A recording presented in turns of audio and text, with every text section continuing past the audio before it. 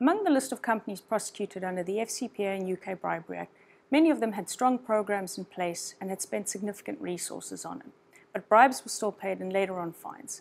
At Control Risks, we developed the Integrity Health Check because clients were coming to us time and again asking, how do I know if my program is really working in practice? Kind of like kicking the tires on a car.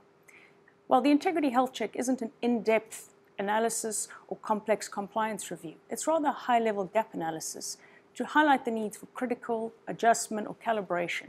If some areas are identified as needing more review, we can get into a deeper analysis. With an Integrity Health Check, we assess 6 key aspects of the integrity environment, training being just one.